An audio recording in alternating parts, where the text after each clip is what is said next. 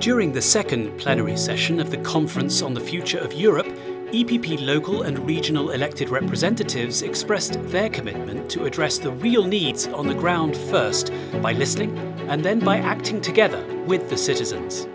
Olgierd Geblewicz, president of the EPP COR group and president of West Pomerania region, said that local and regional leaders are contributing to the conference by ensuring that any new ideas are implemented not only for the people, but also with the people.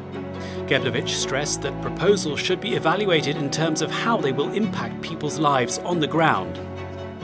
Speaking on behalf of the 1 million local and regional elected politicians, COR President Apostolos Tzitzikostas stressed the importance of strengthening European democracy by embracing local and regional authorities in the EU decision-making process.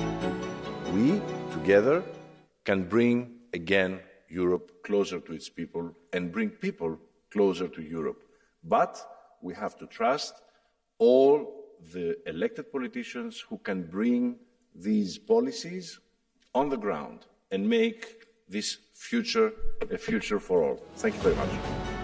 Local and regional leaders also highlighted the need for communicating with citizens in a two-way approach. Now it's time to consolidate our European project, listening more to the voice of our citizens and to the voice of our local and regional authorities. We need more communication with the people, not just the communication to the people.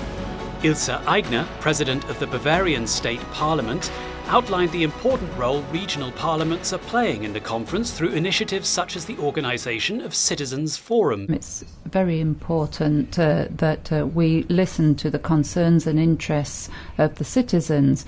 It's very important for regional parliaments, as Apostolos said, because we're closer to the people and we can be multipliers for European issues. EPP local and regional leaders will join the next conference plenary on the 17th and 18th of December. In the meantime, you can contribute to the conference. Visit our website www.eppcor.eu